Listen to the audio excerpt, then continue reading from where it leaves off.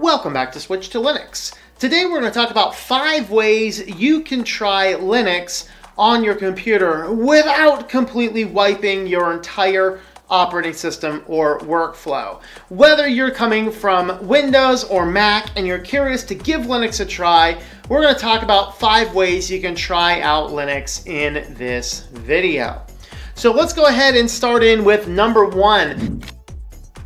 This is going to be the best and least destructive way for you to try out Linux, and that is to use a CD key or even an external USB hard drive. Linux generally boots just fine off of external hard drives or USB drives as long as they are 3.0 or greater. For those looking for the color coding, that is the blue on the inside of the USB port. The 2, they're generally not going to be fast enough to have a good experience, although it is possible with some distributions. Now, there's a number of ways that you can put Linux on the USB drive, whether that is the hard drive or whether that is a USB drive. If you're on Windows, UNetbootin, Rufus, or Etcher are the 3 primary ways that are talked about. There is a Windows tool that can do it as well, but to my understanding, and I haven't used that particular tool, to my understanding, the drive has to be 32 gigabytes in size. But if you have a 16 gig USB 3 hard drive laying around, that is actually enough to test most Linux distributions.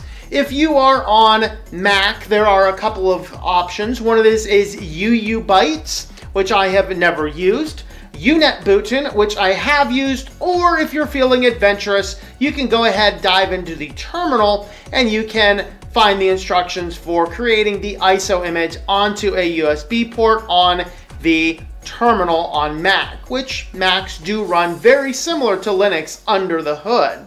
And so USB drives, USB keys, this is an excellent way to test Linux. Now, once you have this USB key, now you need to boot into the system. On your newer Macs, you actually have to go in and enable the option to boot off of a USB key.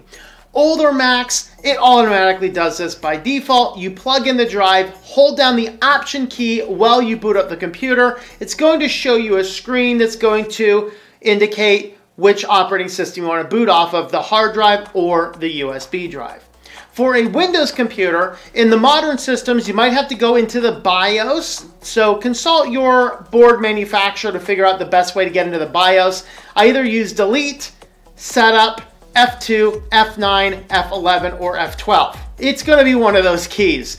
You can get into a boot menu, which will allow you to get into Setup or get into Setup. Regardless, you need to get into Setup and you need to disable Secure Boot. Now, there's not a lot of serious consequences of disabling Secure Boot. It's supposed to be there to make sure that the operating system that you're testing is authorized. For the purpose of testing your Linux, you're just going to want to disable that. It is possible, if you want to switch to Linux down the road, to use a distribution that does function with Secure Boot so you can re-enable that later when you are ready to switch entirely to that option. So that is how you can test out Linux. You do need to get into that setup, test it out, but otherwise you're not changing anything else on your system. Number 2, VirtualBox. There are multiple ways of testing out virtualization software, but VirtualBox is probably the most well-known. This is the one that I use. It is cross-platform. Whether you're on Windows, Mac, or already on Linux, you can install Virtual Machine. Really, the only downside is if you have a low-end system, you're not going to be able to run Virtual Machine. But as long as you have a decent processor, as long as you have a decent amount of RAM, like 8 gigs of RAM is sufficient, and most modern computers do have that much RAM in them, you can use Virtual Machine. Now, to get the most out of it, you might need to go back into that settings control panel and turn on virtualization. Some computers have that enabled by default, some of them have that disabled by default. So if you're having problems with Virtual Machine, go into the settings and check out that virtualization. But once you install VirtualBox, you can really just spin up any Linux distributions you want to test out, play with them on your existing computer without changing anything else, figure out which one you might like to use, and run with that. So there is using a virtual machine is an excellent non-destructive way of testing out a Linux distribution. Number 3 is going to be completely non-destructive to your existing system, but it's going to cost a little bit more money. That is, go out and buy yourself a cheap secondary computer.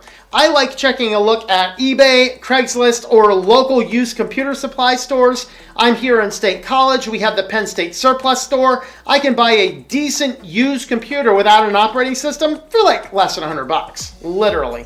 So you can go in and spend a couple $100, get yourself a spare secondary computer. That way your first computer is completely untouched.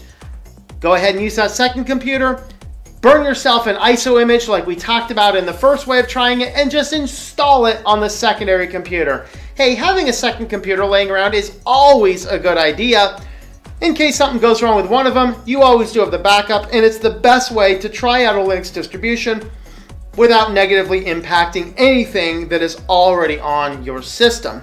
So I absolutely love the option of getting a secondary cheap computer. I realize not everybody can do that, but that is, in my opinion, one of the best ways to try out Linux, because you can do anything and everything with it without even coming close to your other computer because you have not even booted that up.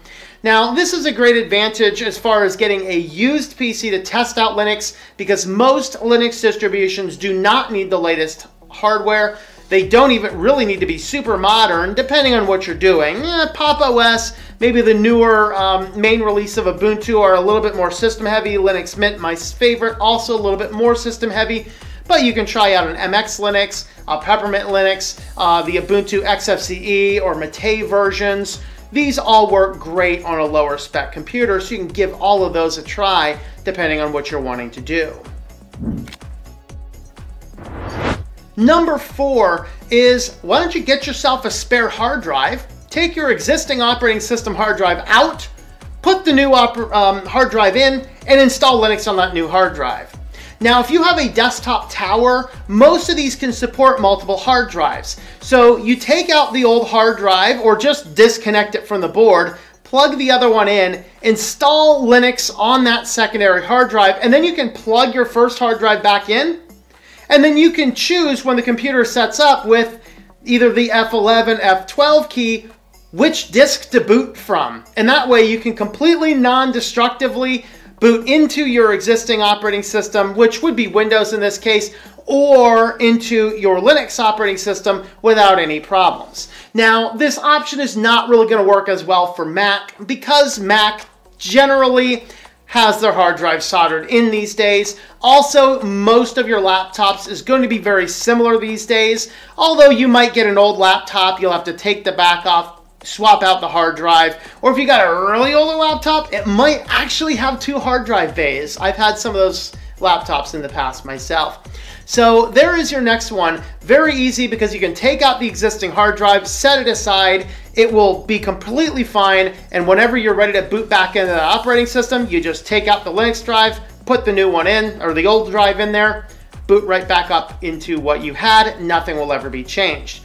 Desktop towers, yeah, you can have multiple hard drives in there and just specify to the computer when it boots up which one actually boots. This is an excellent way to try out Linux. And number 5, and this is the one I personally don't generally recommend, particularly for novice computer users, and this is dual booting. Now, most of your modern Linux distributions will have an easy option to dual boot. Ubuntu has been excellent at this. Any Ubuntu-based distributions, you go to boot it up, it's going to say, hey, we see an extra operating system. Would you like us to just space this out and install this alongside? That option usually works really well. It takes all of the guesswork out of it, and you'll end up with a system that you have a menu to start with where you can choose which operating system you want to boot off of. This is a decent option for if you are running a laptop with a soldered-in hard drive or something else that's just too inconvenient to take the hard drive out. Now, there are downsides. When you boot up a computer, it first boots up a bootloader. And Windows has its own bootloader, Mac has a bootloader, and Linux has a bootloader. Linux bootloaders play nicely with everything. Windows bootloaders don't play nicely with anything but Windows. So what can happen is if you dual boot, first problem, you could actually mess up the original installation. and you don't want to jump in, you want to try Linux out, you don't really know what you're doing, you go to dual boot with your Windows computer and it kills your Windows installation, that will be a bad day and it'll be a sour taste on Linux. And we don't want that to happen. That's why I don't recommend this unless you really do know what you're doing. However, that being said, you can actually get in there and get the Linux working just fine. I would say 99 out of 100 times there are not going to be problems. But where the one problem is you might get, if Windows pushes an update to the bootloader during its regular update process, it's actually going to go in and wipe out the old Linux bootloader and replace itself with the Windows bootloader, and then you will not be able to get into your Linux partition anymore. And since Windows cannot read a Linux file system by default, you will not even be able to get the files off of your Linux system without taking off the hard drive and putting it onto another computer that's already running Linux. Or I think there might now be some applications in Windows where you can install to see those hard drives, but it does pose a little risk. Now, can you get that back? Absolutely. You can plug a USB key back in, you can reinstall the bootloader. Honestly, these are a lot of hassle points, and this is why I generally don't recommend dual booting unless it's your last option or unless you really know how to recover your system in the event something messes up. So there is my take on 5 ways that you can try Linux today. Go ahead and give it a try. I'm not saying you gotta switch. I'm not saying that there's no reason to keep running Windows or Mac. There absolutely are, but Linux will give you an option to have free and open source software running in your system. It's going to give you the option to uncouple you from a lot of the ecosystems to try and lock you in, and it's going to give you back control over your computer again. So that is why you might want to give it a try, at least know a little bit more about Linux, even if you choose down the road to continue using Windows or Mac for your daily workflow. Thanks for watching this video, and I hope that you enjoy switching to Linux. Thank you for watching this video from Switched to Linux. This channel would not be possible without the backing of the program supporters scrolling on the screen now. You can be a supporter at Patreon at patreon.com/TOMM or at thinklifemedia.com. I also want to thank the open source community who creates such excellent software that makes producing this show possible. Please remember to support your software communities. Thank you, and I hope that you enjoy switching to Linux.